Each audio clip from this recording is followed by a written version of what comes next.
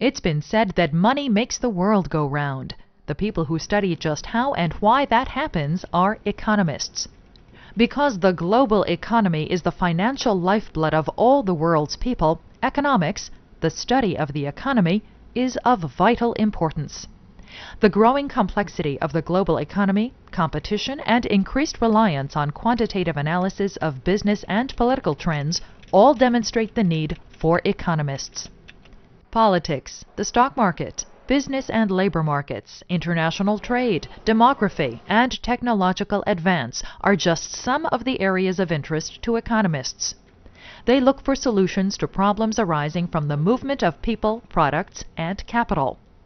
They use economic modeling and forecasting techniques to research issues such as energy costs, inflation, interest rates, import and export volumes, and employment trends. Governments use economists to formulate economic guidelines and standards. That means economists may be called to testify before Congress and other legislative bodies. Strong research and problem-solving skills are important. In addition to collecting and analyzing data, you need to be able to write up your findings and recommendations.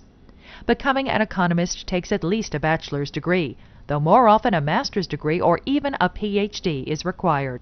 Economics, with its reliance on research and statistics, has been called the dismal science.